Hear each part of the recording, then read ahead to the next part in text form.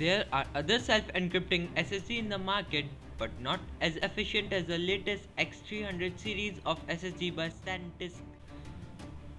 It has a usual dimension of 2.5 inch and storage sizes differ from 64GB to 1TB.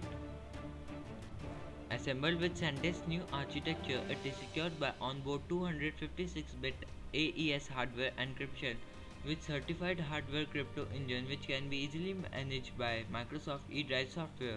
As of other SSDs, its sequential read and write speeds are 520 megabytes per second and 460 megabytes per second.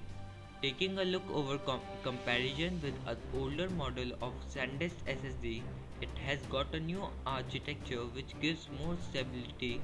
Otherwise, it has got a slight increase in the read and write speed and encrypting technology. Sandisk also provide a free of cost SSD optimizing software for this series of SSD, through which you can change the encryption setting or test performance. Mean time between failures is stated as being up to 2 million hours. Sandisk X300 series of SSD will be available in the market in the month of May 2014. Prices has not yet been indicated.